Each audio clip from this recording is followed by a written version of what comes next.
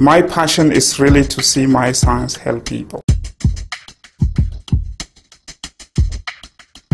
Here we have the latest tools, and we also have very, very brilliant scientists. The combination that we have here is really unique. It is world class, definitely.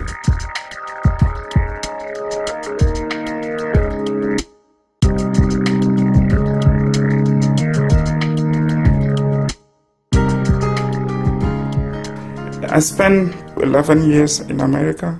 I'd worked for the best institutions in the US, but I always wanted my science to be close to where my heart is, and my heart has always been in Africa.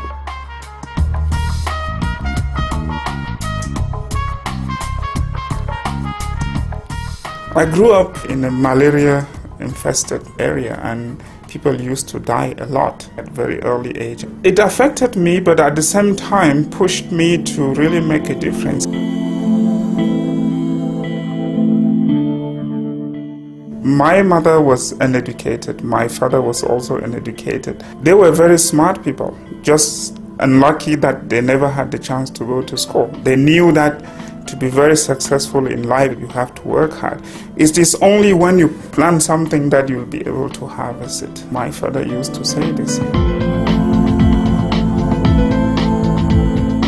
My dream would be to see Africa participate in the global scientific community at the same level as other communities. Really see science drive many decisions that we make.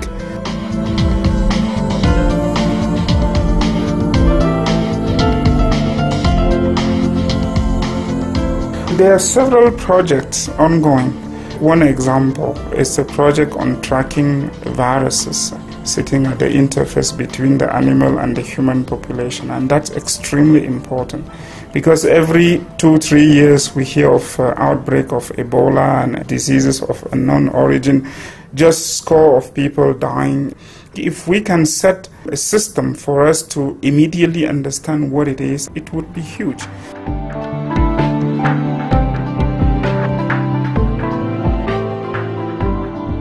I'm who I am today because many people held my hands, and I would like to hold the hands of many other people, have them cross the bridge and get to really that sophisticated scientists that they would like to be, because we really need many of those in Africa.